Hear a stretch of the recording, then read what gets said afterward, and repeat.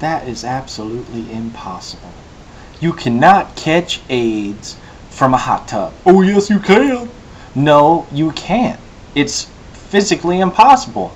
The virus doesn't stay alive that long. There was my neighbor who told me they caught AIDS from being at a hot tub, and they got all fucked up, all thin and weird looking and everything. That is not possible, man.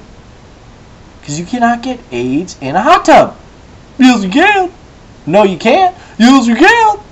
No, you can't. Yes, you can. No, you can't. It's physically impossible. The virus has to be in a certain temperature. It has to be hot. What do you think a hot tub is? But it needs to be hotter than a hot tub, dick. God, you're a fucking asshole. I can't believe you don't know anything like that. Fucking walking around and telling people you get AIDS in a hot tub. You get AIDS in a hot tub. Get AIDS in a hot tub. Who wants AIDS in a hot tub? You fucking piece of shit. Now shut up. Shut up. And now back to our show.